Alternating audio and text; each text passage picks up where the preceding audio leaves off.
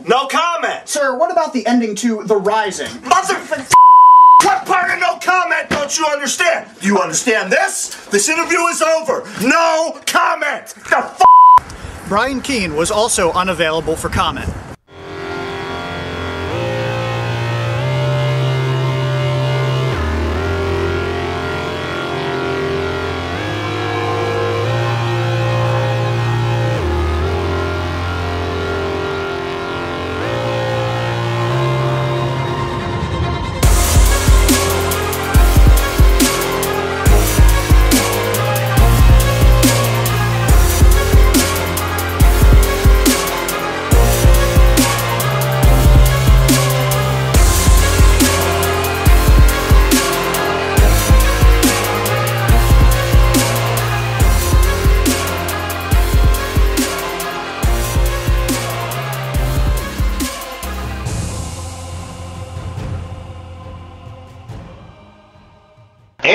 Welcome back to the Horror Show, brought to you by Project I Radio. I'm your host, Brian Keene. With me, the only person who didn't need something from me at the Scares That Care charity event, Mr. Dave Thomas. Hey, I come prepared. So, yeah, no, I wasn't bothering anybody. It's good to be back in the studio. It is, yeah. It's been a couple weeks. Yes, it has. Yeah. And we've got the windows open. You may hear the occasional car drive by or the locusts. Yes. The locusts are in full chorus out there today. Yes. But it's too nice not to have the studio windows open. Dungeon Master is not here with us today. He is at his grandparents' house playing Pokemon Go. Okay. But he said to tell everyone hello. This week's show is brought to you by Chills by Mary Sangiovanni. Described as true detective meets H.P. Lovecraft, Chills marks Mary's return to mainstream mass market horror.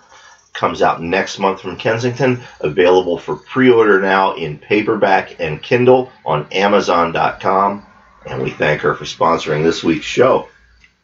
And it's, again, man, it's nice to be here with you. I got a few weeks off from tour, but that doesn't mean that the signings are over. No. In fact, this Saturday, August 6th, Mary Sangiovanni and I are signing at the Comic Store in Lancaster, Pennsylvania, from 10 a.m. to 1 p.m.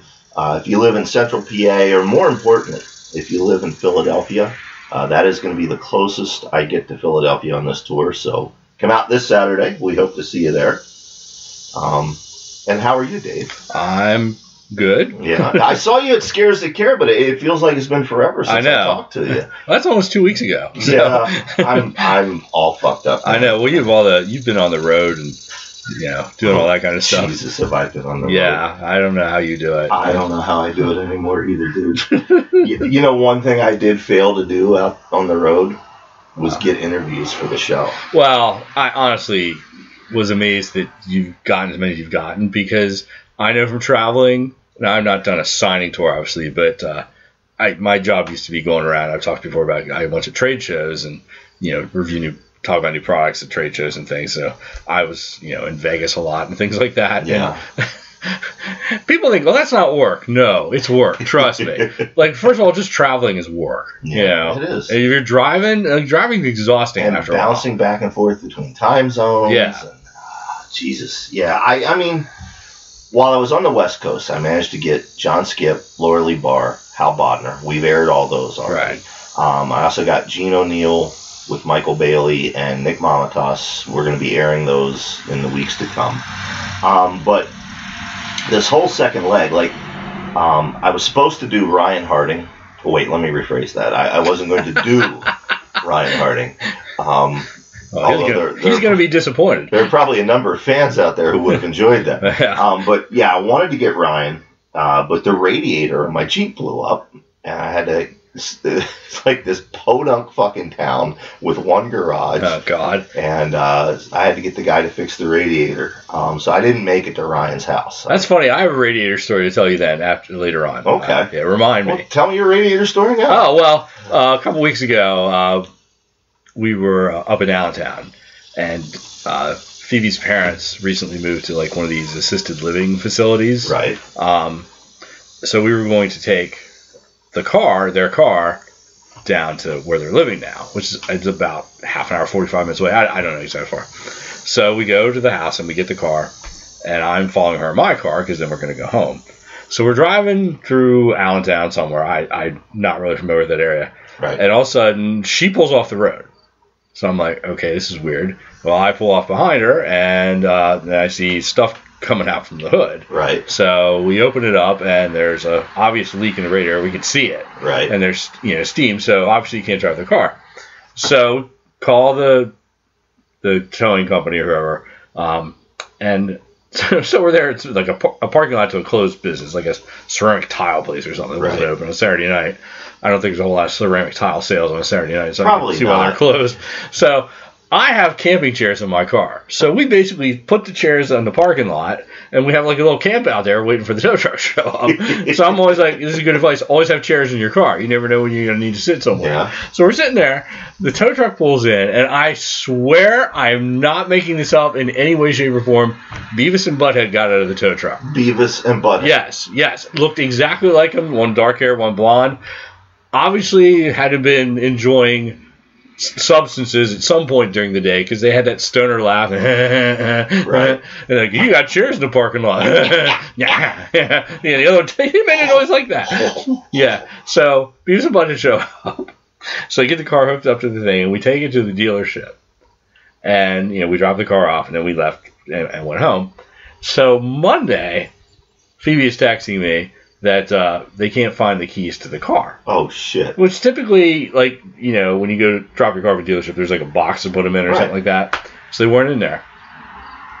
The car keys were on the hood of the car. They just... Oh, no. In a hurry to get back to Potland, where they apparently came from, they just left the keys on the car. Now, granted, you couldn't have stolen the car because it wouldn't go anywhere. Right. But still, I'm just like, oh, dear Lord.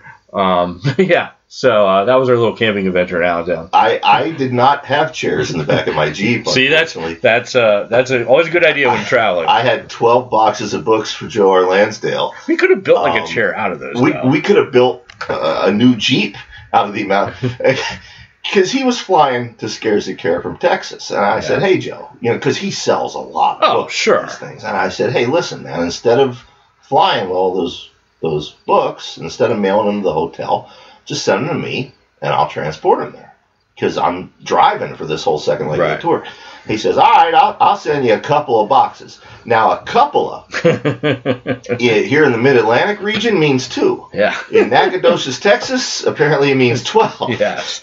So I got a couple of boxes from him, and I was loaded down there, so there was no room for chairs. But we did get the radiator fixed. But then, I'm driving around state to state. I'm on tour. I thought, well, in Chattanooga, maybe I'll get Sherry Priest, and just it didn't happen. We got busy having dinner, and we were having a nice dinner, and who wants to fuck that up with a podcast interview? And then like a week later, I get to Florida. For a day, I hung out with Dave Barnett from Necro Publications, Edward Lee, Jeff Strand, Lynn Hansen, a new author, K-Trap Jones. Oh, I know that name, yeah. Super awesome guy. Like Ryan and Shane McKenzie, very much of the Edward Lee school. Mm-hmm. Really like him. Looking forward to reading more by him. Now, I know we've had Lee and Strand on, but I would have loved to have done Lynn. Wait, let me rephrase that again. Because I don't think Jeff Strand or Lynn would appreciate me saying that. I would totally do Lynn. I won't lie. I absolutely love her. I would too. Yeah. And Strand, I say that with all respect. I say with all respect because I love Jeff too. Big props to you, brother. But Lynn is awesome. I would have loved to have interviewed Lynn and Dave and K-Trap Jones.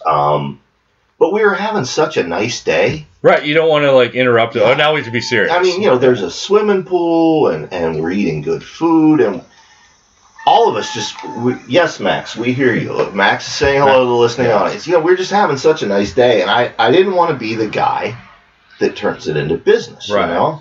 So and then it scares the care. We were supposed to get Michael Berryman, Joe Lansdale, Jonathan Jans, Ronald Malfi, D. Alexander Ward, Christopher Ruffey, but by then my voice was shot. I mean, you heard me. I was talking like this. Well, I will freely admit I should have prepared ahead of time. I, of course, don't think of this until at Scares That Cares. I should have prepared every time, like, questions for some of them. Now, some of those people, I would not interview Joe Lansdale on my own. This is not going to happen. Right. Because I would just sit there. It's Joe Lansdale. You know, I wouldn't have anything to say. You know, but I should have prepared for like Jans and a couple others because I should have realized in my brain you were going to be exhausted, which you absolutely were. I was worried about you all weekend. Really? Yes. Because you were worn out. I was. Yeah, and then you got to be at Scares and all that craziness, which I'm sure we'll get to later here in the show. So I was concerned. I should have just got prepared, and I apologize to you and to the listening audience. I should have prepared to do interviews on my own, to at least have gotten some interviews. Although, apparently, Jans, who I really want to talk to, and who's, again, one of the nicest people on earth, he will be in our area, my area, more in October. Yes, him, Jonathan Jans, and Paul Tremblay are doing a convention in Washington, D.C. I think it's in Arlington. Yeah. Arlington? Okay. Yeah. He said, I forget where, but it's in the D.C. area. Yeah. So I think it's that one that Mamatas and I went to a couple years ago. John Scalzi was a guest. Okay. Yeah, I don't remember what that was. I drove down to there. I don't remember. It's like a sci-fi con. Yeah, I don't remember the name of it, but I remember when you did that. Yeah. But well, we'll get him then. Yeah, we'll try to get it. Here's the thing. It's Scares That Cares. I realize, you know, it's a charity convention, but it's also work for you. It is. You know, because you're there and you help with the convention, you help with the charity, and you have to sign books and talk to people and stuff. So you're like busy all day. Right. You know, because that dealer's room is open from like 10 to 7 or something like that on Saturday. Well, I'll tell you what, you're not wrong. Yeah. I was exhausted. Yeah. You know, I'd been traveling for 2 Well, weeks. yeah, just traveling wears you out. And yes, I am on the board of directors for the convention. In fact, next year, I informed the board, I do not. The board has always had me sit in the celebrity room, which is, you know, is awesome, and I appreciate it. But I told them next year I don't want to be in the celebrity room. I just want to wear the black staff shirt like the rest of the board of directors and just help run the convention. You know, if somebody wants to walk by me and say, hey, Bryan, can you sign my books real quick? I'm happy to do that. I'm always happy to sign your books, take a photo. Absolutely. But I'm not going to bring books for sale, and I'm not going to be bound to a table all weekend. I'm more useful, I believe, you know, mobile and on the floor and putting out fires. Not that there's a lot of fires. Right. I mean, 99.9% of our guests are awesome. But it will also allow me to not nearly die of exhaustion. I did get some breaks. Joe and Karen Lansdale and Mary and I just had a great time riding around in my Jeep and just sitting there behind the table talking. I mean, I love Joe. It's no secret. I love that whole family. Yeah. But he gave me a real good talk. I'm not going to repeat any of it on the air, but he helped me finally come to terms with Jesus and Pick and where I'm at in my career, and really gave me some insight to quit second guessing myself. And it's not even that I asked him to do these things. Joe, man, he can look at you and he can fucking see what's going on. Yeah. Oh, so, yeah. And then Friday night, Mary made me go to bed instead of staying up drinking with everybody. And I'm glad she did that, because I think I would have died had she not. But good job, Mary, because you know you were. I think I even said to you one point, like, you need to go to just not hang out with people, or I don't remember. I thought I did. Well, you'll notice Friday night, right after me and Bryan Smith had our you Q&A, were gone, yeah. You know, everybody goes out that one exit door. Yeah. Mary grabbed me by the hand and torpedoed me towards that side door, right, which leads right to the elevator. Yeah. And I'm like, are we going to have the sexy time? And she's like, no, you're going to sleep. And I'm glad she did that. But let's talk about Scares That Care. I guess first let's talk about some of the news that was announced at the event. Oh, yeah. There's some things happen. Yeah, now, you know, all of this has since ended up on the internet. But, you know, for those who don't have time to surf, we will recap it for you. Yes. Movie-wise, there was a lot of buzz for the new Blair Witch sequel, but we will get to that later in the show. It was announced at Comic-Con. It was also announced at Scares That Care. Right. So very smart by them to hit those Absolutely. posts. I don't know if they have had anybody officially from the studio or the film there, I don't think so. If so, I didn't meet them. But I was talking to our Blair Witch expert, Matt Blasi. Oh, yeah? Which he really is a Blair Witch expert. I'm not joking. He's been writing a book about the Blair Witch, and he does tours of the woods. Like Burkittsville. Yeah, Burkittsville. So he really knows a lot about it. So he did not mention that. I'm sure somebody was there. He would have said, blah, blah, blah is here. Right. So, yeah. But, but we'll talk about that on its own. Yeah. The other big buzz, I think book-wise, was Jedi Summer by John Boden. I think the full title is Jedi Summer and the Magnetic Kid. Something like that, yeah. But I just call it Jedi Summer. Yeah. Now, John, he's been kind of under the radar. He started out with Shock Totem. He released Dominoes, a couple other things here and there. But Jedi Summer, which is out now in paperback and I believe digital from Postmodern Press, every writer I talked to at the convention that knows their shit has either read it and was raving about it or has heard nothing but good things about it and wants to read it. I brought home a copy. I have not yet had a chance to start it because I'm working my way through Richard Lehman's Funland, rereading it for, I guess it's public. I'm writing the afterword to the new edition of Funland. Oh, so, right, yeah. But it's next on my list. So those were the big buzz. Some surprising news. Our fellow co-hosts here on Project I Radio, Armand Rosamilia and Mark Tufo, revealed that their popular Arm and Tooth podcast has officially come to an end. This was revealed at Scares the Care. Apparently it's amicable. It's there's nothing insidious here, but they'll both be seeking out new individual endeavors. I'm sad to see it end because I do enjoy their show. But you know what? Yeah. It's good news for us, Dave. Absolutely. I won't lie. We are no longer the second most popular show on the Project I Radio Network. That's right. We are now number one. That's right. Yeah. Bow down, bitches. I think now is the time we should call Jess and renegotiate our contract. What do you think? I will refrain from commenting on this topic. Let's see. What else? John Urbansick revealed that all of his backlist is coming back into print over the next year. So that's really cool. Sins of Blood and Stone, Breath of the Moon, that stuff's been impossible to find. Absolutely. What else? Fucked. Yeah, I was going to say if you didn't get to it. Yeah, Fucked. This is quite the announcement here. By Brian Keene and Bryan Smith, a collaborative novel. Which started as... let's call the book Fucked, and then we'll come up with a plot to go around it. And we have an awesome plot, I think. Without giving spoilers, what's the one thing I do really well? Apocalyptic end of the world stuff, right? And what's the one thing Brian does really well? Crazy women, right? So it's one of my post-apocalyptic settings and one of his crazy chicks. And I'm sold. This guy, he thinks he's the last person on Earth, which sucks. But it sucks really for him because he's never found his soulmate. He's never found that true love, and he's just about to kill himself, right? And then this crazy punk rock goth chick steps out of the woods or whatever, and he's saved, right? No, he's fucked. He's fucked. Yeah. Because a month later, he's like, oh my God, how do I get rid of this chick? So that'll be out winter 2017 from Thunderstorm Books and Deadite Press.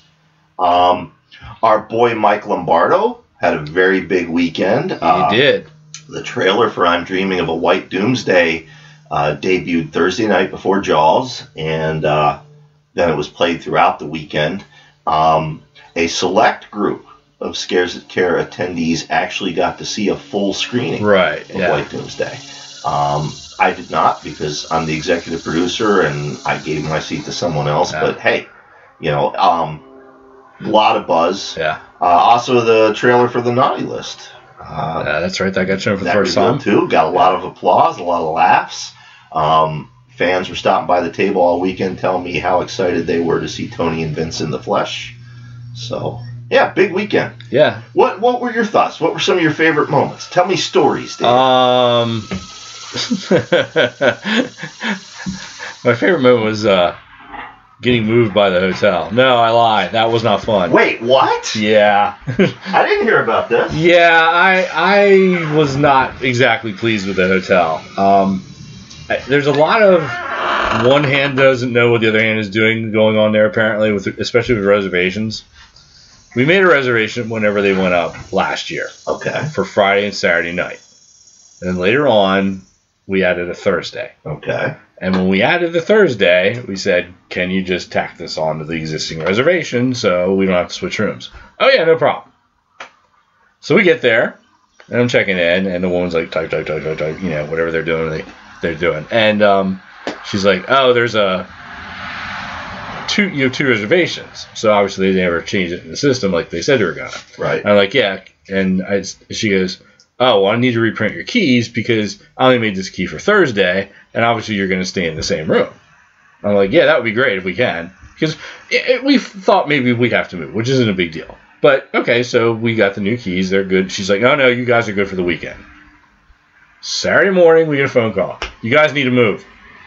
Wow. We're like, excuse me? And so I'm not going to argue with them. Right. But to me, it made no sense. It's like, why don't you just put the other people in that room? But I don't know. You know, I'm not going to bicker with them. But I was kind of annoyed. It's like twice we were told, you don't have to move. You know, it's no problem. It's taken care of. It's taken care of.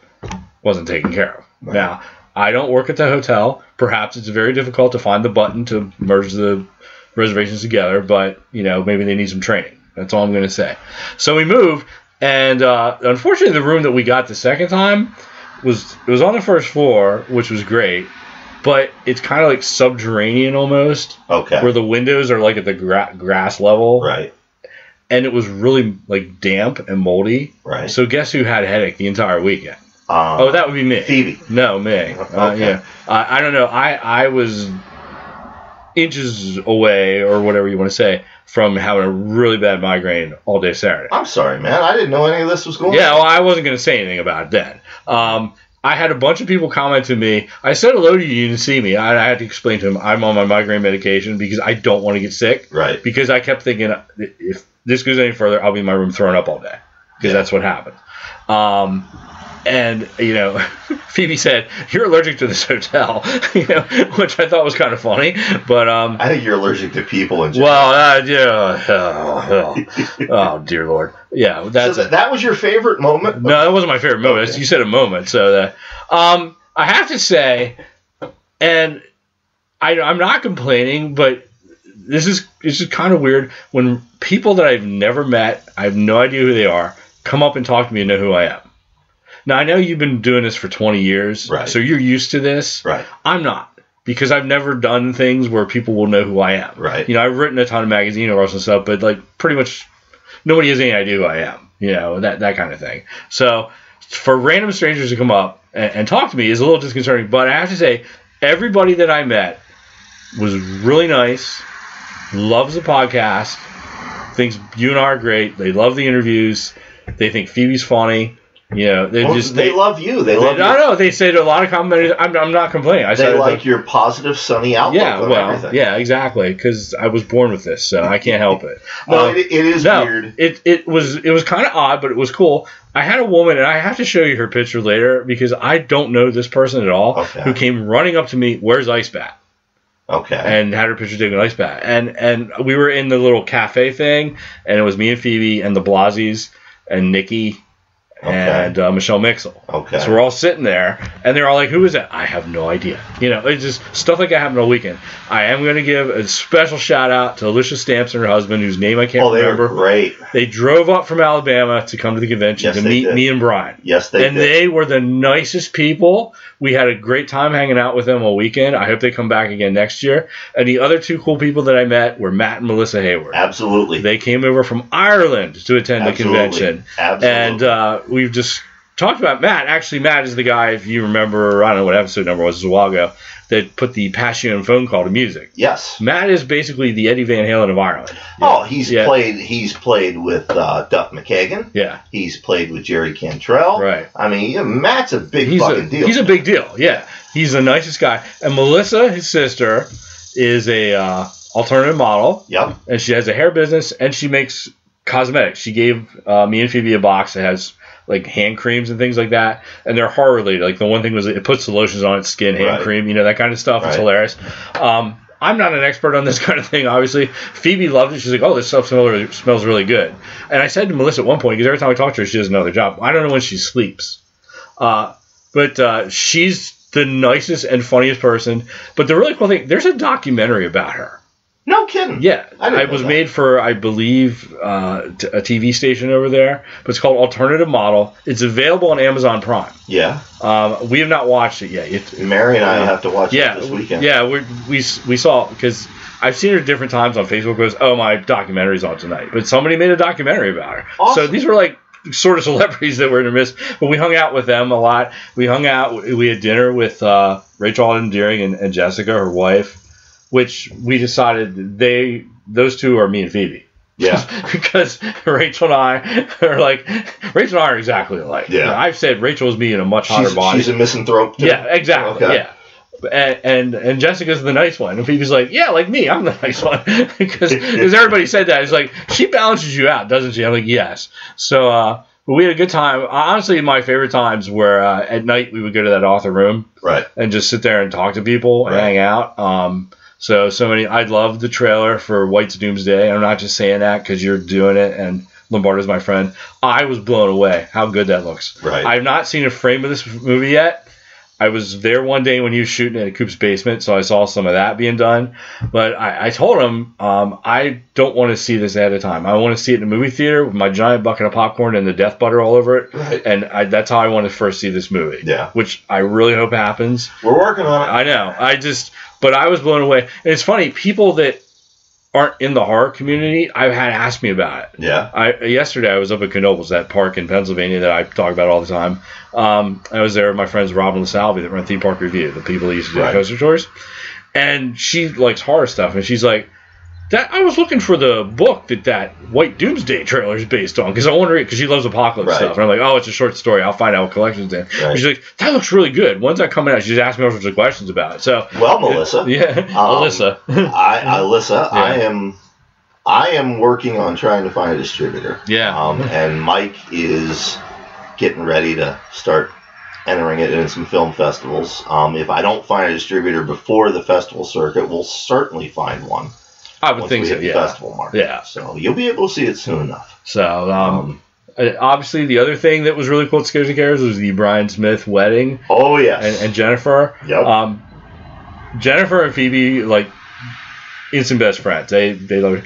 And her family, a bunch of her family was there. I don't know if you met them at all. Oh, yeah. They were really cool. Her mom is great. Awesome. Yeah. I think Mary got a little jealous of me. Her mom. We hit it off quite well. Yeah, we were just like hanging out. There was like that little separate bar area where we were hanging out Thursday night. Yeah. We were sitting there on Friday, and this is the other complaint I have about the convention. If you prepaid for a ticket, you shouldn't have to wait an hour-long line to get in, which they've already addressed and said they're going to take care of that next year. Yes, we have. Yeah, so that's fine. There was a reason that happened. I know. It's beyond our control. No, that's understandable. But and like I said, it's already been addressed. I mean, I'm a huge fan of this convention. You know this. And I love the charity, and I like Joe and all the people involved. And what I really like about it is if there's something that goes on and you say something to them, they address it. Yes, it's not just like, oh, yeah, we'll take care of it and just blow you off. Like, no, they're on top of it. We have a motto. It's Joe's motto. It's been passed down to each of us on the board of directors, and it gets passed down to all of our staff and our volunteers. And the motto for the weekend is make it right now. Yeah. And we all adhere to that. No, it's so we were sitting there waiting for the line to die down, and Jennifer and her mom and her aunt or somebody else was there. Her aunt. They came over and started talking to us, and they're like, "Oh, do you want to get dinner with us?" I'm like, "Wow, you just met me. Have you not heard the stories?" We're like, "No, we're gonna go in the convention." So they went. We were invited. We got invited to dinner a lot, but we were always either eating or already ate or something like that was going on. So look at you being a celebrity. Yeah, no, I had, like I said, I liked it, and Phoebe loved the attention. Alicia Stamp brought a mini ice bat for me to sign. Oh, yes. And also had Phoebe sign it, yeah, which she was, like, ecstatic about. Again, I can't say enough about it. They were so cool to hang out with. Yep. And she's like, I can't think of a name from the Stern Show, like the guy that was, like, the expert on the show that knew everything. Oh, Mark Sprigan? Yeah. The guy that runs Mark Sprigan? Oh, yeah. She's our Mark's frigate. Yeah, absolutely. Dude, she like knows everything about the show. On episode 27, you guys said this, and I'm like, I don't even remember doing episode 27. Like, she knows all about the show. She knows stuff that we said. I'm like, this is actually really cool that, whenever we have a question, we know to ask. Right. But, yeah, they were great. I'm trying to think what else. Joe Lansdale's there. He's always fun to talk to. I spent some time with Weston and Yvonne. Weston Ochse and Yvonne Navarro. Right. Weston I have not seen in almost 10 years. And Yvonne, I don't even remember the last time I saw her. It was like a long time ago. Right. So we spent time with them. They were absolutely fun. And obviously Phoebe hasn't met a lot of these people before. So, she was actually nervous to go talk to Joe Lansdale. I'm like, just go tell him you like HAP LEONARD. He'll be happy. Did she get to talk to him? She went over and talked to him. She was like, oh, he's so nice. She has not read any of his books. Yeah. Because there's often animal deaths in them. But she loved that show, HAP LEONARD. Right. So I'm like, well, go tell him that, So, yeah, she met him. You should give her a Night They Missed the Horror show. Yeah, or Steel Valentine. Yeah. Yeah, that's a good idea. Well, she asked one day, she goes, do you know Joe Lansdale? Like, what should I read? And I'm like, well, Night We Met the Heart. Oh, wait, no, that's not going to work. No, that's not going to work. Yeah. So I have to go look because I was married a long time ago and somebody took a lot of my Lansdale books. So I don't even know which ones I have and don't have at this point. Yeah. I have to go organize my books. But any event, so I'm trying to think anything else that went on. We discovered an amazing cheese. Oh, we didn't actually discover it. Rachel and Jessica discovered it and told us about it. An amazing cheesesteak place in Williamsburg. Oh, yeah? It's called Rick's Cheese Shop or Rick's Cheesesteak. I meant to bring the flyer with me. We were both blown away. Yeah. I love cheesesteaks, and it was seriously one of the best ones I ever had. No kidding. Yeah, it's a family business. The woman, and I don't remember her name, that owns the shop, found out we were scares of cares, and then talked to us for like 45 minutes because she was over there Saturday night. Yeah. And I guess, I believe if I get the story wrong, I apologize, but somebody took a cheesesteak to Kane Hodder.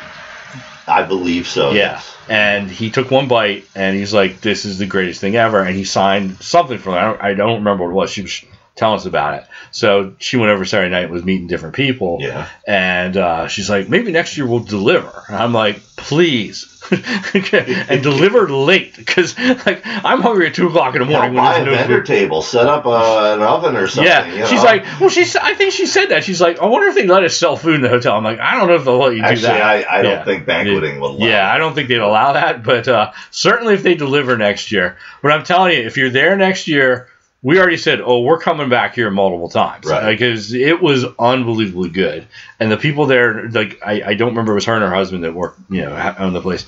They were the nicest people, and they were really into the charity, and they're into horror and stuff. So that was really cool. Well, it will be there next year. Right. It's going to be the same weekend.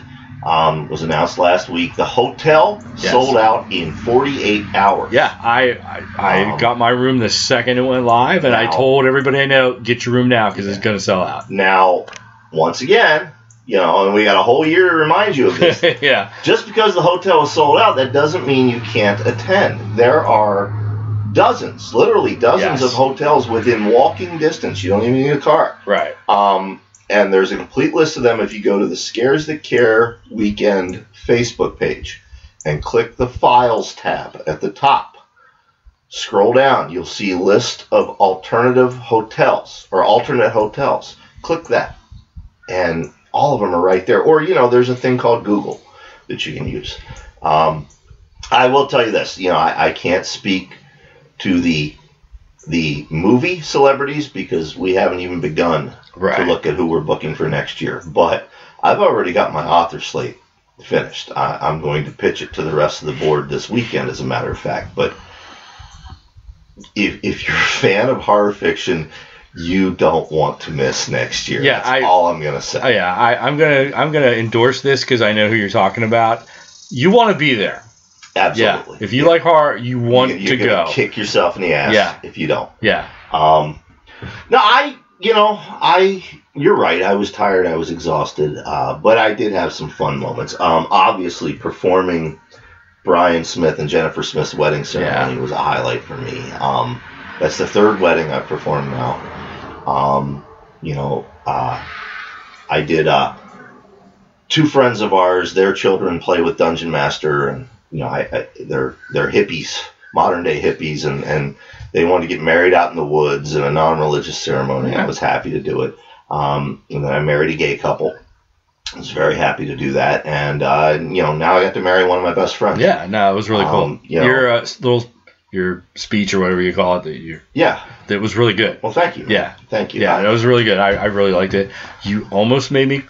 They almost made me cry, and Phoebe totally lost it. Yeah. So. Well, that's awesome. Yeah. It was funny. We were ready to begin.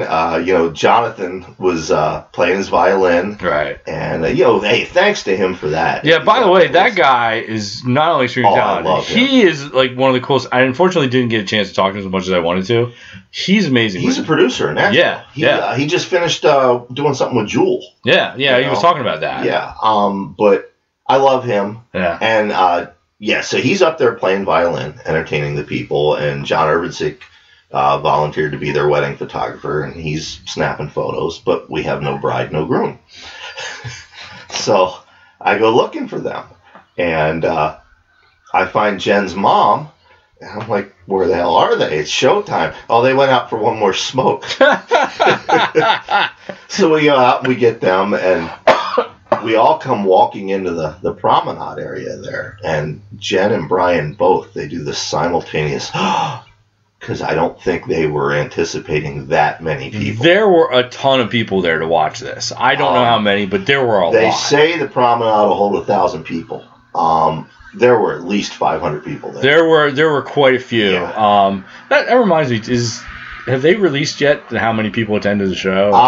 We're gonna go over and get our final tally this weekend. So this is just my thing, not. I can't estimate a crowd size or anything.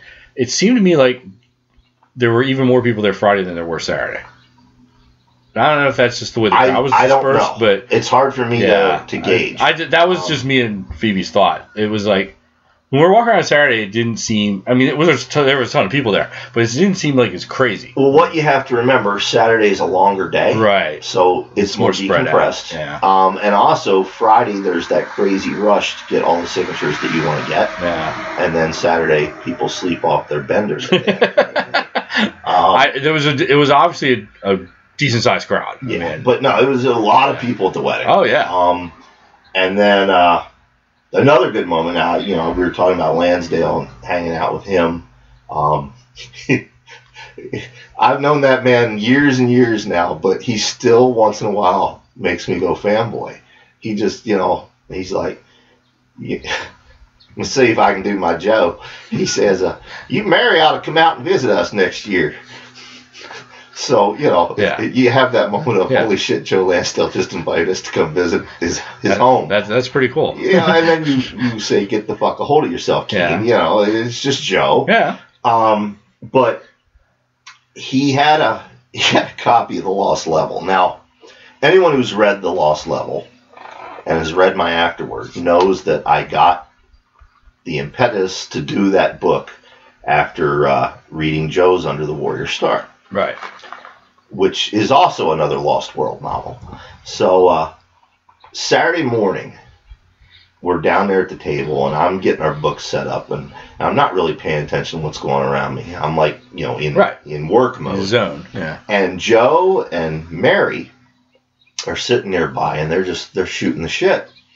And I'm not paying attention, but my ears prick up because I hear Joe tell Mary, yeah, I was upstairs reading Bryan's Lost Level.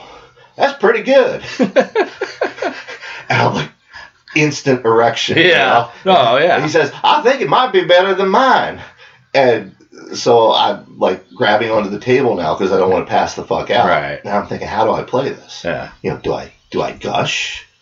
Do I say, oh, nonsense, it's not better than yours? I pretended I didn't hear it at all. But the rest of the day, I don't think my feet touched the ground.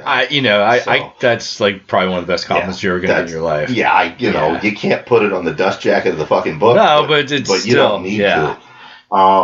Let's see, what else? Oh, also Saturday morning, because, I get up early. Right. I'm up at these things at 6 o'clock to start getting work done for the show. And there's never anybody awake. But one of my pre-readers, Mike, nicknamed Psycho, he was there early. So he and I are talking for a little bit, and then here comes Michael Berryman. He's up early too, looking for breakfast, and the three of us just end up standing there over breakfast talking about ancient aliens and theories about outer space and the military secret space programs, like 45 minutes. Now, I've known Mike for years, and I know I can have these conversations with him. And unlike you, he won't call me Paranoid Pete, but for... when I say Mike, I mean Mike Berryman, not Psycho. Psycho's reaction was great because you could see him standing there trying so hard not to geek out that he's talking about the shit with Michael Berryman. I mean, he's fucking vibrating. He's so excited. But to his credit, he kept it cool. He didn't go fanboy on him. So that was neat. Probably getting hit on the head by Kane Hodder. Did I tell you about that? Yes. So Sunday night. Okay, now Sunday night the show's over. That's when we count the money. Okay. And you know what happens is the board of directors all get together in a secure location. I'm not going to say where. And we have all the cash from the show and all the credit card receipts, and we sit there and we count. And then the next person double counts. The next person triple counts. You know, right. Figure out how much we can immediately donate to our families. So we're doing the count, and we get a call that somebody is down in the bar trying to run up a bar tab and saying he's one of us. Fuck this. Because we're all upstairs in the room. Right. So, you know, Joe is tired. It's the end of the weekend. I'm like, I'll go down and deal with it. So I go down to the bar. I deal with it. Sure enough, the guy is not one of us, you know, and it all gets taken care of. But Kane is down there and Sid Haig is down there, and they're just having a good old time. And the barmaid had left this clipboard lay there on the bar. And I'm sitting next to Kane, you know, and just out of nowhere, I glance away for 1 second, and Kane snatches up the clipboard and smashes me. Just smashes me over the head with it. It's like it's big time wrestling. I mean, like for real. Yeah, no. And my ears are ringing, and good Lord. I grabbed it. Yeah, I don't want to pass out because, you know, I'm Bryan fucking Keene. Yeah. But so I grabbed the table. I'm doing everything I can to keep myself upright. But this shit knocked me silly. Yeah. And I look at him and I go, why? And he laughs. He goes, because you're Bryan fucking Keene. I wanted to see if the legends are true. I'm like, what legend that you could hit me over the head? I'm not a Hollywood stunt man. Like apparently you have a head made of iron or something. You know, there's a legend I can drink a truck of bourbon, but yeah. So it was funny, and he meant well. It's King. You know, yeah, I know exactly. Yeah, you can't get mad with the guy. You know, and now I can say, hey, I got beat up by Kane Hodder. I'd like to tell about it. But you know, for the record, I love Kane. I know a lot of people. You know, I mean, you see it online. You don't see it in person, but you see these fucking trolls online. They talk about the celebrities that do the convention circuit. You know, I can't think of a celebrity that's been more supportive of this charity than Kane Hodder. Oh, he's amazing. And, yeah. you know, the dude is fucking awesome. Yeah. As far as I'm concerned. I have to say that when you're just, I mean, you know, you're getting the Kane Hodder show. Right. But just randomly online, just seeing pictures, by far, he is the most, at least this year, the most excited. Like, I saw so many pictures of people with Kane Hodder. Oh, yeah. I mean, you know, like, he's approachable. He's down to earth. So many people were like, this is why I came to the show. And, you know, they had people had signed machetes and just, like, he was obviously a huge hit. I don't collect autographs or anything like that. So I kind of just, I don't want to be rude, but I just kind of ignore the celebrities because it's not my thing. Right. So... But they obviously were all very popular because that room was always packed. No, he's a really good guy, man. Yeah. He's a great guy, and he does good things with the charity. So. Props to him. Yeah, absolutely. I do have a regret from the show. Okay. You mentioned Matt and Melissa Hayward. Yeah. You know, I all summer long I've been looking forward to meeting them in person and really getting some time to just hang out. And I got no time to hang out with them. Yeah. I mean, you know, we already talked. You know, I was exhausted from the tour. Plus, you know, as we said, I'm on the board of directors for the con, so I'm busy working that. And you're working, you know, selling books Right. and And signing. the other thing was the booze. You know, every time they had the little group, it was Matt and Melissa, Rachel, Jessica, Lombardo, and Steven Kozanowski. Right. And every fucking time I saw them, they're drinking. Yeah. Now, I'm not judging. Lord knows I've enjoyed a few drinks in my time, but you know, let's face it, they're younger than me. Yeah. I can't do that. I can't drink like that anymore, man. You know, so it was a little daunting to stay up and hang out with them. You know, you ever see Sam Kinnison's Family Entertainment Hour or hear the audio from it? I vaguely remember this. He has this routine. Now, say what you will about Sam Kinison. You know, I only see good things. Me personally, him and Bill Hicks and Carlin are it for me. Yeah. But, you know, Kinnison, he has this bit in that stand-up routine of, you know, about how people think celebrities, especially celebrities who are known to party, have this superhuman ability to ingest, you know, vast amounts of cocaine and alcohol. You know, he talks about, you know, everybody's at the party in Hollywood and they've all got these little 2-inch long lines of coke. And then Kinnison walks in and is like, oh, Kinnison's here. Yeah. Lay out his line, and it's 2 feet long. And here's Sam snorting up. Okay, you know, because he doesn't want to let people down. Yeah. It's the same with me. Mary and I tallied up the amount of bourbon I've been given on this tour, starting from wherever the fuck it was we signed in Pennsylvania, me, her, and Kozanowski, out to the West Coast, out to the South. Up the East Coast. Mm-hmm. Take a guess. How many bottles of booze do you think I've been given total? I'm going to say 60. You're close. Yeah. 58. Okay. 58. Yeah. There's no way. You could put me and Keelan Patrick Burke and Bob Ford and Kane Hodder and Sid Haig all together, and we still couldn't drink all that. Yeah, exactly. Okay? But people expect it from me. So that's why Mary made me go to bed Friday night. Yeah. She knew that I was give the people what they want, give them access, but more importantly, she knew I really wanted to hang out with Matt and those guys. Right. And she knew I couldn't fucking take it. Yeah. So she made me go to bed. I'm glad she did, because like I said, I would have probably been dead. But, you know, I finally did get a chance to hang out with them Sunday. We all went out to eat. And it was nice, but it's a whole big group. You know? Yeah, it's hard to talk to people. It's hard, and I'm exhausted. I think I may have inadvertently offended Melissa. Oh. You know, she's got lots of tattoos, and you know me, I'm fascinated by tattoos. Oh, yeah. And I said, you know, something like, my God, you've got a lot of ink. You know? Yeah.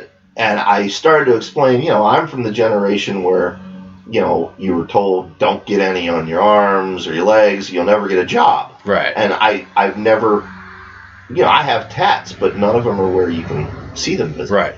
And then I wanted to follow that up. I had a longer point to make, but then Lombardo, I forget what he did, but he distracted me. And I realized, like, 4 days later, I'm like, Jesus, the way that conversation ended, I probably sounded like, you know, cranky old man, yeah, which you're not. So, I don't think she probably. I know Melissa listens. Yeah. I'm really sorry if I came off that way. And apologies to her and Matt both. It's absolutely my biggest regret from this entire summer. I told Matt when we were leaving, I was sad. I'm like, we never got a chance to talk about guitars, you know, and it's just like, you know, they both said come to Ireland. To me and Phoebe, so we're like, yeah, at some point that's going to happen because we've never been there. Right. I've never been there, and Phoebe's never been to Europe at all. So we'll definitely do that. We will come over and visit and hang out with you guys. And I think they're coming back again next year. They are, which I hope they do. Yeah. And no, they were a ton of fun to hang out with. I do have to say too, and this is a little more serious topic. I had a lot of people talk to me about the episodes that we did about World Horror and the stuff that was going on. RJ Cavender and yes, all that stuff, the sexual assaults and the fraud and all that. And every person said, thank you for doing those shows. Yep. They could not have been easy to do, but they were very complimentary to you and me. And I pointed out to the people, it was mostly you, because you're more involved with that area. Like, obviously, I've never been a member of World Heart, or not World Heart, HWA. HWA. Yeah, I get them mixed up. Yeah, very important. We need to pause and make that distinction. It's HWA. Separate things. They're two separate things. I apologize for being an idiot, but I am an idiot. But everybody, to a person that talked about it, thanked us both for doing those, and said this is the kind of stuff that needs to be reported on, and people need to know, and it shouldn't get swept under the rug. And I especially have to point out Jonathan Jans and Ronald Malfi both had really nice things to say about our show, and both talked to me, especially Jans, at length about all the things that we talked about there. And I, of course, talked about, because this is really my first experience with it. You're used to this too. The amount of bile online that we had to take from doing that. And I had to come to the point of view, because at first I was really upset and mad and pissed off that I go on Facebook and see a hate thread about me from people that I don't even know. But like I said, I came to the conclusion that I can't help what people think about me, which I always had. Just don't call me a liar, because that's what pissed me off. So everybody that talked to me about this, and I've talked about this too.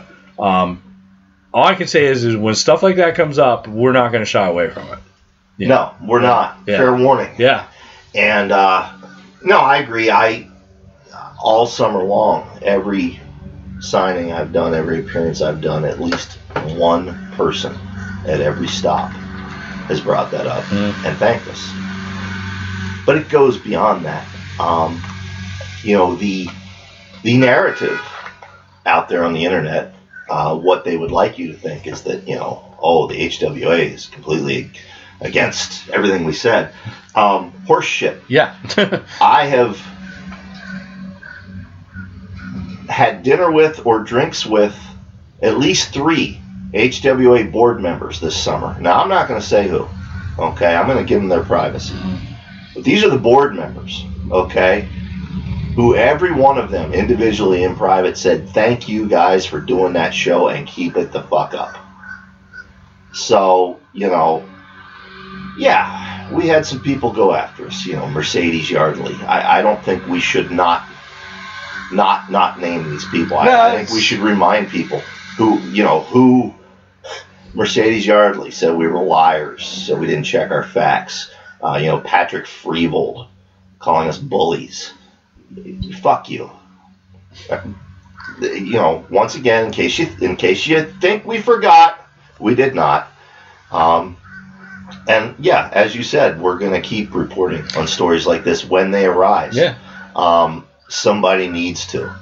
That's what a lot of people said. They said nobody else was talking about this stuff, and people knew it was going on, but nobody said anything. And I also had, and I'm not going to say their names, a couple of women, more than 2, thank us for talking about the sexual harassment at conventions and stuff, because they're like, this stuff goes on, and it's getting more talk now than it used to, but this stuff has been going on for years, and nobody will say anything. And they're like, thank you for talking about it, thank you for bringing it to people's attention. And again, I'm like, if we hear a story like that and we can corroborate the facts, we're not just going to go off. Well, we might go off Hackcock, but seriously, you might. I'm a professional. Yeah, exactly. You're a professional. I am a professional idiot. So, but no, you know what I mean. Like, it's like that story when we have witnesses and things. We will talk about these things, and I'm okay with that. At first, I was like, maybe we shouldn't be doing this stuff. I'll admit, I when this was all going on, like, this is new to me, because I wrote magazine articles, so I'm not used to controversy. Like, maybe when I get an email like, hey, you spelled this wrong or something, but that was about it, And so this was a little different. But I've decided that, I will freely admit here in the air, I almost thought about stopping doing the podcast when this was all going on. Right. Because I'm like, I have enough stress in my life. I don't need people out there screaming at me. Right. And I'm like, no. We must be doing something right if we're pissing people off. I have found over the last 20 years that the louder the naysayers get in regards to what you're doing, the the more sure you can be that what you're doing is right. Yeah, that's kind of the realization I came to. Yeah. And there are always going to be those people. Well, they're always going to be somebody who's mad at you. You know, like I'm used to people being mad at me for stupid shit, but this just went beyond what I've dealt with in the past. Yeah. So. Yeah. Well, something else a lot of people have brought up was the whole Samhain thing. They thank me for us doing those shows. I heard a couple people talk to me about that too. So and yes, for the 4 of you out there who comment every time, yes, we know it's not pronounced Samhain, but that's how the fucking publisher pronounces it. Right. So we're going with what they say. Yeah. So bottom line is, if there's fuckery or nitwittery or malfeasance going on in our industry, we're going to report on it. Yeah, we are. If you don't want us reporting on it, well, then don't fucking do it. Yeah, there's a thought.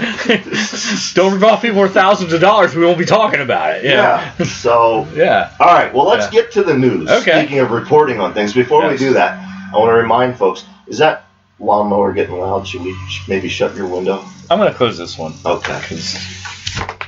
I swear to God that the neighborhoods He waits until, hey, look, they're recording the podcast. Time to mow. Right. And he was going to try to mow right over top this week's sponsor, which is Chills, the new novel by Mary Sangiovanni. It's True Detective meets H.P. Lovecraft, and it's available for pre-order now on Kindle and in paperback at Amazon.com. That's Chills by Mary Sangiovanni. So, speaking of pre-orders, something I pre-ordered a while ago that showed up the other day and I've not read it yet is Nick Mamatas's I Am Providence. Oh, yes. So that's the next thing I'm going to read. Right now I'm reading Paul Tremblay's new book. Okay. The Disappearance of Devil's Rock. Yep. I'm not done yet, but I think you might be right. Better. It's even better than... I am blown away. I didn't think it would be possible for him to write a book better than Head Full of Ghosts. Yeah. I was wrong. Oh, yeah. So now, I'm curious. You're not a parent. So... like the Minecraft stuff, did that lose you, or were you... No, I know enough about Minecraft. Okay. I don't have any kids, obviously, but I know a lot of people with kids. Right. And they all play Minecraft, although I think if he's writing the book today, it would be Pokemon Go. Because everybody is playing Pokemon Go. Dungeon Master is hooked on that. I was at Knoebels yesterday.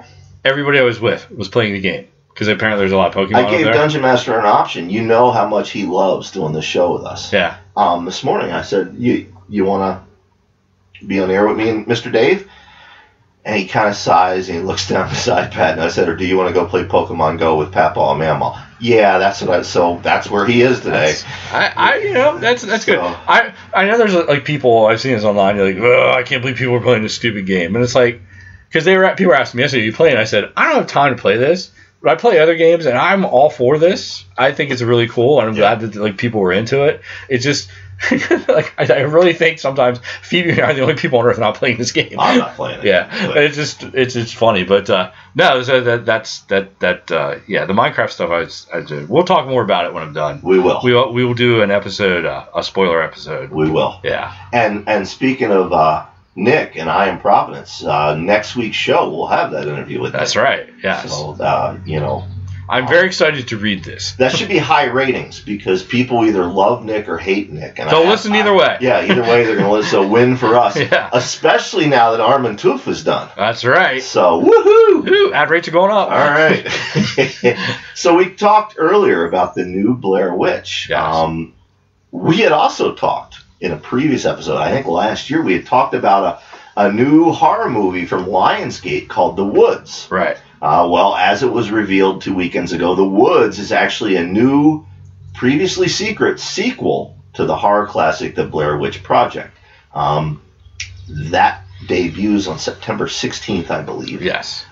It's just called Blair Witch. Now, a lot of people think this is a remake. It is not. Mm-hmm. It is a direct sequel to the original. No word on whether it will involve Blair Witch 2. Let's hope not. I actually like Blair Witch 2. Really? I think the problem with that movie is they tried to tie it into the Blair Witch. I don't even think I finished watching it. Yeah. I was just like, I don't think the Blair Witch Project, the original, is the greatest thing ever made, but I really did enjoy it. Yeah. I think his reputation has gotten tarnished only because of all the terrible found footage movies have come in its wake. Right. But I still say the last 10 minutes of the original movie is some of the greatest 10 minutes of any horror movie ever. Oh, I agree. Yeah, I agree. And if you haven't seen it, I'm not going to spoil the ending for you. But the last 10, I mean, it's a good movie, but the last 10 minutes are just amazing. Yep. Well, yeah, the plot of this one, now there's not a lot of details, but you remember Heather, right? The original character. Mm-hmm. Apparently, her brother sets out with a new film crew to discover what happened to his sister, and then things go terribly awry, and it looks like it will once again use Carl Edward Wagner's Styx as inspiration. I don't want to know anything about this movie before I see it, and I'll definitely go see this in the theater because, like I said, I enjoyed the first one. Because the first one was like a big surprise, right? Like you didn't really know anything about it, because it was a small budget movie, and you just heard. So back then the internet wasn't as prevalent too, so it was kind of like word of mouth. You're like, oh, this is like it's a creepy movie. So I'm hoping that they don't tell us a lot about this movie before it comes out. Right. So I'm good with this description. I have high hopes. It's Adam Wingard, and it's written by Simon Barrett. And of course, the two of them did You're Next, which I really liked. Mary and I saw that in the theater. We both really liked it. And they did The Guest, which I have not seen, but I've heard good things. I haven't seen that one. So yeah, September that comes out, Dave. I'm amazed at how they kept this a secret. There's a great article. It was in Entertainment Weekly. I'm sure you can find it online. Hold that thought. Okay. Because I have to pee really bad. So do you want to tell the audience about this article while I go pee? Yeah, that's fine. All right. Yeah. So that way you can't tell the audience, no, he's getting up and walking away. He's getting up and walking away. Like you always do. Yeah, well, it's live radio. I gotta narrate things. So anyway, there's a great article in Entertainment Weekly. It was 2 weeks ago when he made this announcement. I'm sure you can find it on the website that details all the secrecy and steps the studio took to keep this a secret. Which in this day and age of the internet, Twitter, Facebook, to keep a project like this a secret with an IP like the Blair Witch, something that's very popular, I am stunned that they were able to do this. That the people that were brought in, and they brought a very few small number of people in to work on the movie that knew what they were doing. I'm blown away. This came out of nowhere. This announcement came out of nowhere. It surprised everybody. It was the talk of that day at Scares and Cares, especially for Matt Blasey, who, I mentioned before is like a Blair Witch expert. Everybody was talking to Matt about it, what he thought, what was going on. But how they kept this a secret, I'm just amazed. And if you haven't read that Entertainment Weekly article that goes into detail about that, it's well worth taking your time to read it. Right. That's kind of the only article I read about this. Obviously this announcement came out of nowhere. Everybody was like, What? Blair Witch? I wish studios would do more of this stuff. I wish they would too. A lot of times I feel like by the time the movie comes out, I've already seen it. You know what I mean? Yep. I know everything's going to happen. It's like, why bother watching at this point? I like surprises. Yep. So. Or they release a trailer that says it's going to be one thing, and then when the movie finally comes out, it's something totally different. The Ghostbusters trailer was pointedly unfunny, but from what I understand, the movie itself is actually quite good. Or Suicide Squad. The trailer looks amazing, and the movie is absolute shit. I was going to ask you about that because you've apparently seen it. I had zero interest in this movie until the first trailer came out. And I'm like, oh, this might be fun. Apparently it's not fun. Just watch the trailer. Okay. Yeah. Well, I've seen the trailer. All the funny bits are in the trailer. Okay. Yeah, it's a mess. Well, it's getting terrible reviews, it's brutal. Somebody said it's this year's Fantastic Four, and I'm like, oh man, that's mean. I did not care for Batman vs Superman. We've talked about that on the show. I did not care for Green Lantern. Green Lantern, I tried to watch that like an HBO one. It's not an anti-DC thing. I love Nolan's Batman trilogy, but this firmly falls in the camp of Green Lantern and BVS. Yeah. Green Lantern, like I said, I lasted about 20 minutes of that. Might have been on a plane. I don't remember where I was watching it. Yeah. It was unwatchable. So if it's that bad, yeah. It's that bad. Oh. But you know what's not bad? What's that? Hap and Leonard on the Sundance Channel. Yeah, that's awesome. Now, we wanted to talk about this. We didn't get a chance to go into detail, but it has been renewed for a second season. I talked a lot about it with Joe at Scares That Care. Not anything I can really repeat on the air. But, Yeah, no, I'm trying to think. I don't think there's anything he told me that Probably not, but that's I okay. can make public. One thing, I do find interesting.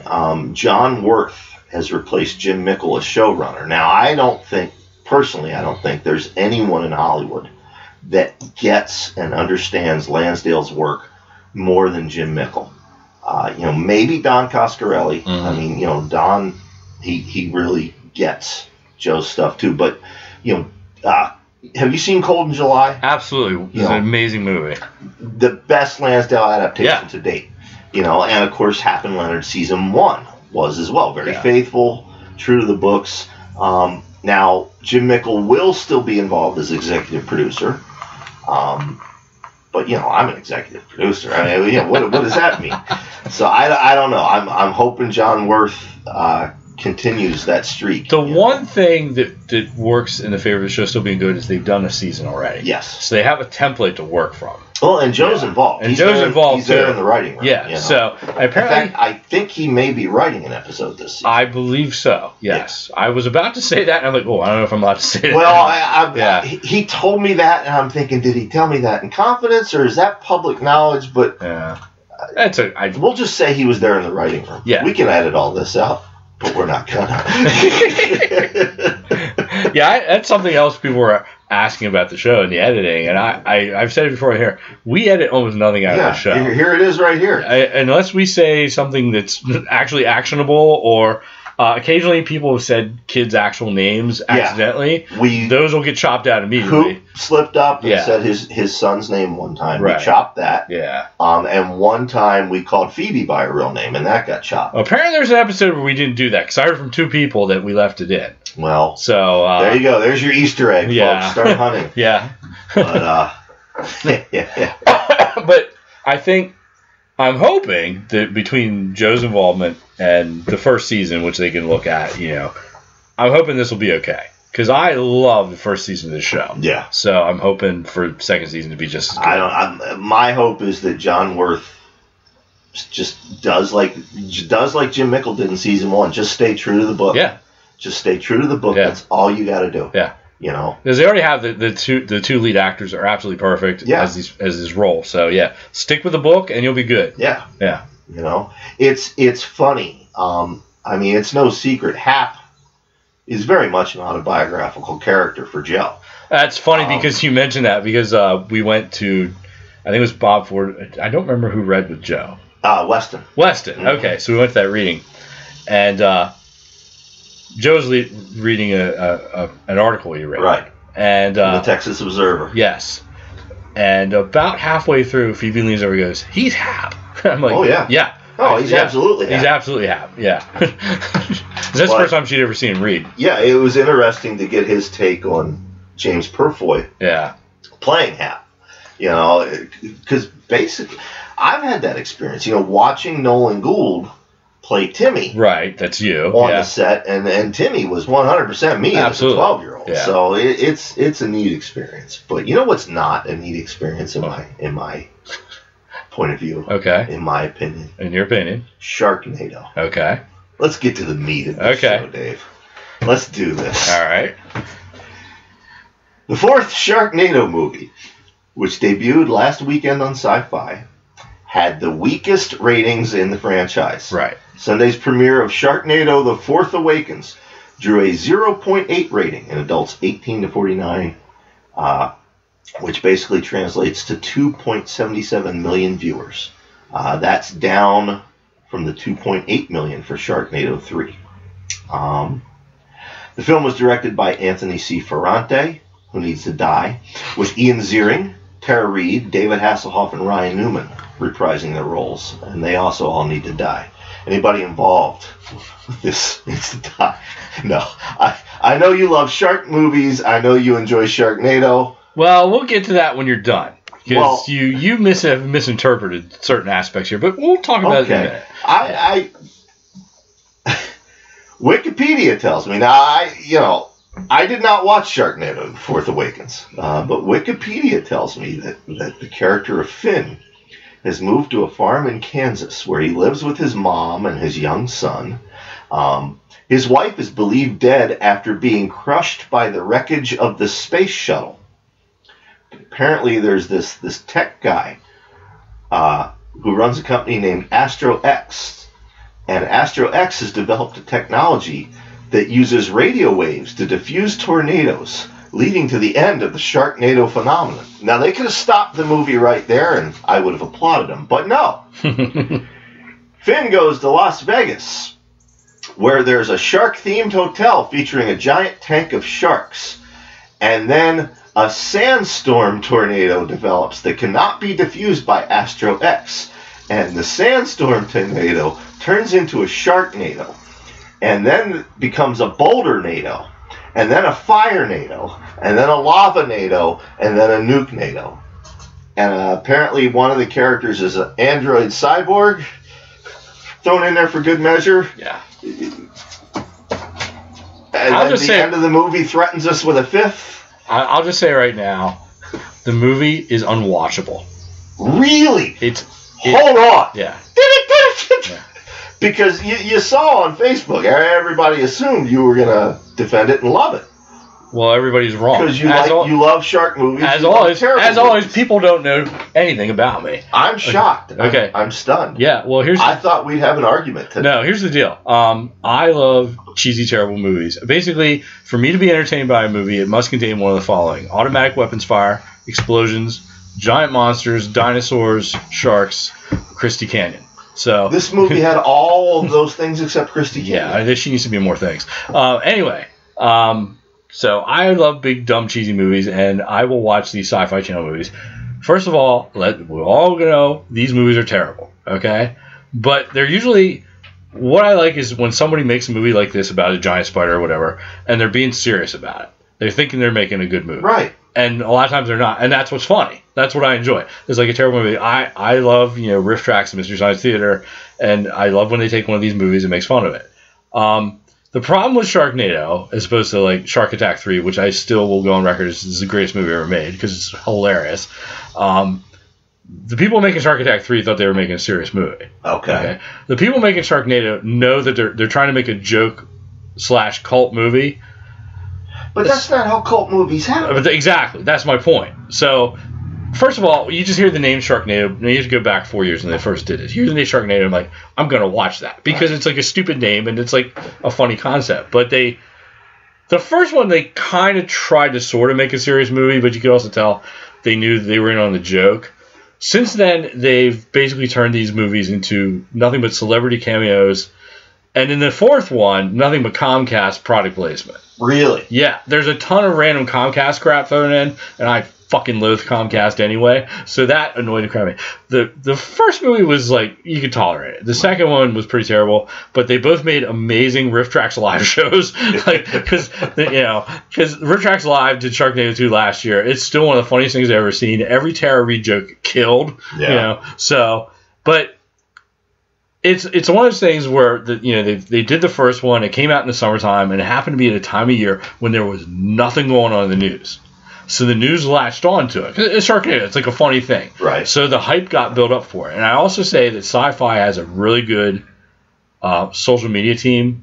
They're really good at getting their stuff online and promoting it and stuff. They did giveaways and stuff. So it kind of developed into this thing, So, of course, they do a second one, and that one was really popular. The third one had a ratings drop. The fourth one had a huge ratings drop. This fourth movie, seriously, they put no effort into it whatsoever. It's fucking terrible. Like, there wasn't even anything funny about it. It was just painful to watch. Right. I had it on my DVR. I wasn't even going to watch it probably for weeks. I watched it because you wanted to complain about it here on the show. I'm like, well, I better actually be informed about it. Because honestly, like, they're not entertaining. They're not funny. Because they're trying to make a cult thing. So it's not like watching, like something like Super Gator, which, Roger Corman made. Roger Corman movies are always great. Or Plan 9. Yeah, because he takes it seriously. Right. That's the thing. Why these movies are funny is because they're trying to make a good movie and they fail in some fashion, and it's always hilarious. Right. It's terrible acting and bad special effects, and and like I said, this is nothing but celebrity cameos. And Phoebe wasn't there. I don't know celebrities, so I didn't know who half these people were. Right. Like, that's one thing she's really good at, because we watched the third one together, and I was like, oh, that's so-and-so from this show. And she watches, like, a lot of reality TV and stuff. I don't watch that stuff, so she watches a lot of things on that Bravo channel. So, like, oh, that's Real Housewife from Miami. And we're like, I don't even know what that is, you know. So, but it was fucking hard. It was terrible. I'm hoping I'm wondering if they're going to make another one. I don't know. Are you familiar with that? Isn't Asylum involved? Well, I was about to talk about that, because I don't know if you're familiar with that website, crack.com. Yeah, we have listeners who write for crack.com. Crack.com is a great website. Their articles are fascinating. There's an article on there, and I don't remember the title off the top of my head, but it's a guy and him and his writing partner, and they wrote a movie that you've actually heard of. We're trying, more or less, is just to see if they could do it, write a movie for the Asylum. Right. So it's about things we learned trying to write a movie for the Asylum. The Asylum, number one, does not make a movie unless they pre-sold it. Right. So, like, if Sci-Fi Channel's going to buy it, or a DVD or something like that, they will only make a movie that someone else gives them the money to make. Number two is they take this stuff seriously. Like, they take it really seriously. The guy was talking about all the stuff he was pitching. Right. And they're like, no, this isn't serious enough. Like, really? They wanted to pitch something called Flying Sharks. I'm like, oh, yeah, because that's a serious idea. But that's what Jesus and I ran into with Neander Zombie. Right. Which we've talked about on previous episodes. It was too intelligent for the Sci-Fi Channel. Sci-Fi Channel years ago did some research, and they discovered that if they spent money on something to make it good, or they just made, like, Lavalantula, it got the same ratings. Right. So they just started making these movies. They pay about $2 million to make these movies, which is not a lot of money in Hollywood terms. Right. I mean, Lombardo, if you give Lombardo $2 million, he can make, like, Star Wars, But, you know what I mean? But they're trying to make a cult thing, and it's just not working. And like I said, this movie is seriously, it's unwatchable. If you've not seen it, don't waste your time. It's terrible. Well, I am stunned. I am stunned by your review. Yeah. No. I look at my notes. I still had 2 pages to go here, because I figured we were going to have a big debate. And I was going to tell you, you're never allowed to make fun of me for watching Days of Our Lives again, because that plot sounds like a Days of Our Lives. It was pretty much. They turned Tara Reid, because she got crushed by the space shuttle. They turned her into a robot.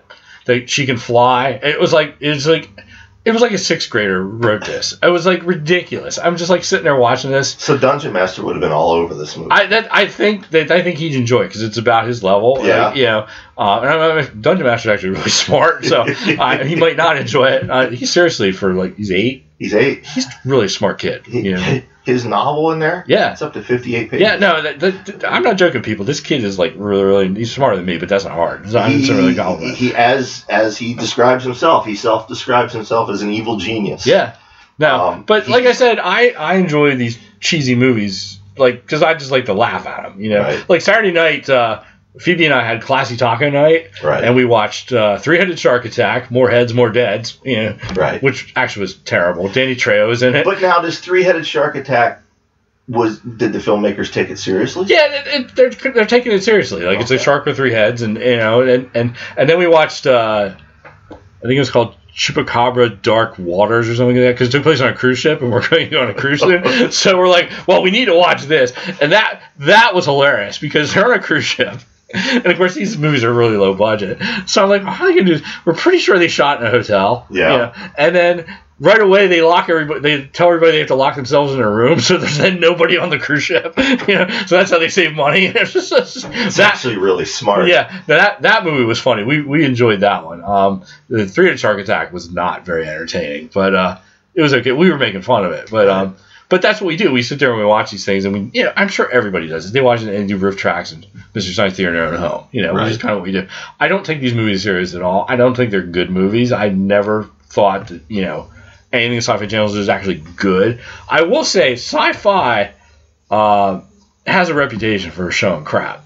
But in the last couple years, they have really turned that channel around. Some of their original shows they're doing now are amazing. The Expanse, honestly, other than Better Call Saul, is my favorite TV show. It's on the air right now. Really? Yes. Even more than season 2 of Mr. Robot? Yes. We'll talk about that in a second. That's a bold statement. Yeah, The Expanse is absolutely amazing. If you're not watching it, you need to fix that. I have not been watching it, but Phoebe loves 12 Monkeys. 12 Monkeys is really good. I have not seen that yet. We only saw the first episode because they ran it one night after The Expanse of The Magicians. Yeah. But we really like it. I have the rest of them on the DVR. We just haven't watched them yet. But that was really good. There's other shows. It's not just random stupid crap anymore.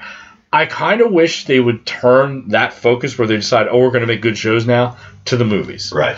I mean, occasional cheesy movie is fine, but I think I kind of like to see them, try to make some good movies for a change. Right. Not everything they make is good. That they did Childhood's End as a miniseries. Yeah. That was fucking awful. Yeah. Now, Phoebe liked it, but she never read the book. So I was like, no, this is terrible. But I kind of like to see them shift their focus. Like, if we're going to make a movie, let's try to occasionally make one you put some effort into. But I'm also kind of like, I like the fact, because The Expanse is based on a series of books. The Magicians is a book. A lot of these books you cannot adapt into a 2-hour movie. No. So I kind of like that you're doing it as a series. So that kind of thing. But you'll never hear me say Sharknado is quality entertainment. It's mildly amusing. I think, honestly, if you want to watch Sharknado, I believe you can get the soundtrack, the riff track soundtrack for both the first two. Watch that. Really? Yes. Okay. I'm telling you, the riff tracks for the second Sharknado is amazing. Like, you'll hurt yourself laughing. It's so funny. Well, maybe we'll do that one night. But you watch cheesy movies, too. I know for a fact. Do you... yes. Cannibals versus Adam and Eve or whatever that was. Adam and Eve versus the Cannibals, Attack of the Beast Creatures, but they're fun to watch, right? Right. They're not good movies. But the key is, as you said, the filmmakers were very earnest about it. They took it seriously. That's why Plan 9 from Outer Space works as a comedy, because that Ed Wood was trying to make a serious movie. And I am here to tell people, now, I'm a big fan of Robot Monster and Plan 9 from Outer Space and all these, but if you have not seen Attack of the Beast Creatures, you need to unfuck that. Attack of the Beast Creatures is amazing. Because it puts those films to shame. Yeah, it makes Robot Monster look like, Academy Award winning material. And it was made in the 80s. Yeah. That's the most amazing part of it. You think they would have learned. Yeah. So, I don't know. I'm surprised. What do you think about Mr. Robot Season 2? Without Mr. spoilers. Robot, okay, we've only watched the first 2 episodes, which they ran back-to-back one night. I'm up to episode 4. Okay. We love it. Oh, yeah. I love that show anyway. The 2 things happened at the end of the second episode that were, amazing. So I'm not going to say a word about it. There's something Christian Slater says to Elliot in episode 2. Mm-hmm. It's a one-off line. I think I know what I'm trying to do it without spoilers or to ruin it for people who still have not seen season 1. Right. When he tells Elliot, who do you think they see? Meaning other people. Right. Yeah. As big of a shocker as season 1's finale is, I suspect season 2 is going to flip the script on. I think so too. Yeah. And I think you know where I'm going. Oh yeah. I can't wait. I love this show. It's a great show. If you've not seen season 1, we talked about it before on the show. I went into it. I knew nothing about it other than my ex-wife Mary was like, "Have you seen that Mr. Robot show? It's really good." I'm like, okay, I haven't seen it. And we started watching it on demand, and we watched 6 episodes in a row. We just couldn't turn it off, right? Me and Phoebe. We were both like, holy crap, this is good. How's this on USA? Because, USA shows are pretty much, they're all the same show. What amazed me this season, using real footage of Obama and Leon Panetta, former CIA director, and all these other real politicians in real time. Yeah.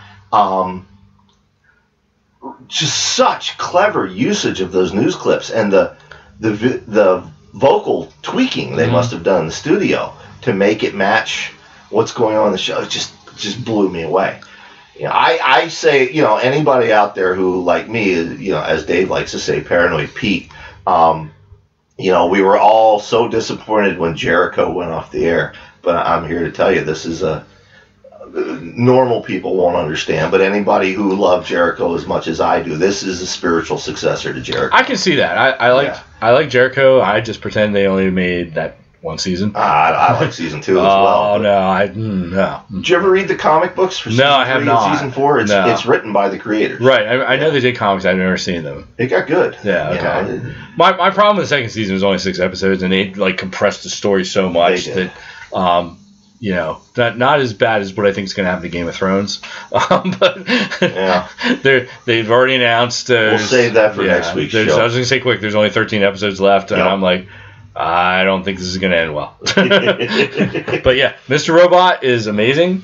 Which is good because there's nothing on to watch right now. So that's about it. Yeah. You know?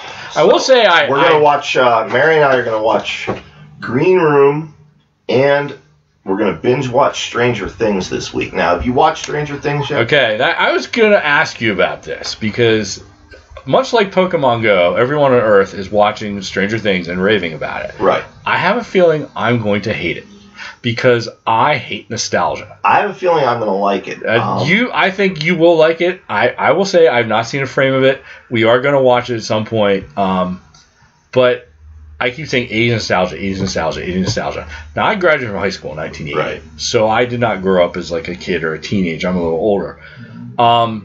I have no affection for most 80s things like The Goonies or E.T. or, any of that stuff. It just does not resonate with me at all. So I have a feeling that I saw Jeff Burke say that he watched the first episode and couldn't get into it. Right. And Jeff and I often agree on entertainment, not always, because he likes...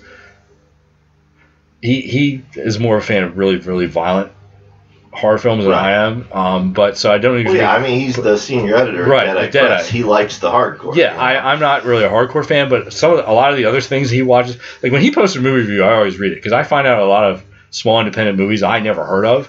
I had never heard of that movie Spring, for example, until I saw he reviewed it and talked about it, and that's still like I don't think I've seen a better movie than that in the last 2 years. Spring was amazing. Yeah. So I always read his reviews, and like I said, I often agree with him. And he did not.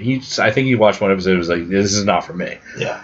I'll give it a shot, but I'm really worried, especially because often when everyone is raving about something, that's typically something I don't like, just me. But I'll give it a shot. I'm curious to hear your opinion of it. Why don't we both plan on watching at least a few episodes this week? Right. Like I said, Mary and I are going to try to binge watch it this weekend. Maybe you can watch like the pilot. I was going to say, maybe we can watch 2 episodes. All right. We have a busy weekend. As you know, we are finally recording the Phoebe and Lombardo Book Club episode this weekend. Which will air in 2 weeks. 2 weeks, yes. It'll air August 18th. Yes. So we're finally going to get that recorded, and I'm hoping this goes well. It's Lombardo, so who knows? Oh, what could go wrong? What could possibly go wrong? Everything. He can take his pants off. Phoebe will punch him. So that may be a quick end to the episode. Right, well, let's plan on at least. I'm gonna give it a shot. I'll give it a shot, and because she asked me like if we were gonna watch it, and I'm like, we have to have time. Here comes the goddamn lawnmower.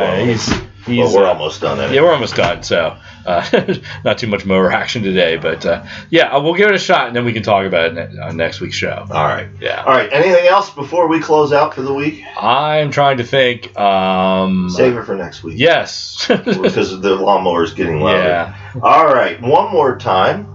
This week's episode was brought to you by Chills. CHILLS. I don't know why I spelled that.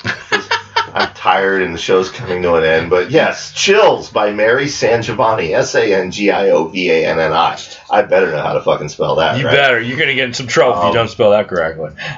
Described by reviewers as True Detective meets H.P. Lovecraft, it's available for pre-order now in paperback and on Kindle. It releases next month from Kensington Books. Thanks to them for sponsoring this week's show.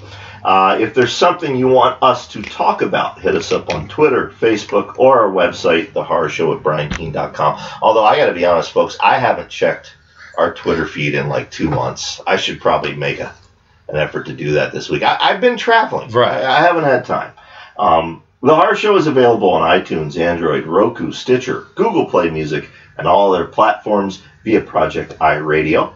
To advertise on The Horror Show, send an email to thehorrorshow@briankeen@outlook.com, and I will get you in touch with Dave, and he will work out something that will get you results and meet your budget. Absolutely. I'll tell you, and it isn't just me saying this. You advertise on the show.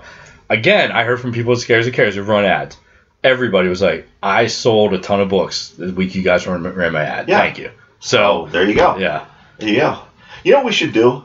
We should get some advertiser testimonials. Absolutely. That was something I was going to work on. Yeah. All right. Yeah. That's probably something the listeners don't need to hear us No, but that's okay. battling about, prattling about. I'm fucking beat, man. I forgot how exhausting recording this show is. You got to get back into podcasting shape. I am. I need to. All right, next week, Nick Mamatas coming up on the 18th, the Phoebe and Lombardo Book Club, and on August 25th, Gene O'Neill with special guest host Michael Bailey filling in for Dave. We will see you next week, folks. Bye. Hey, folks, this is Brian. Yes, we know the show is over, so why am I still talking to you? Well, for the 4 of you who are still listening, we wanted to remind you once again about Project iRadio's patron campaign. That's www.patreon.com/Project iRadio. Go there and you can support the network and support this show and all the other great shows that Project iRadio brings you every week. Once again, that's patreon.com/Project iRadio.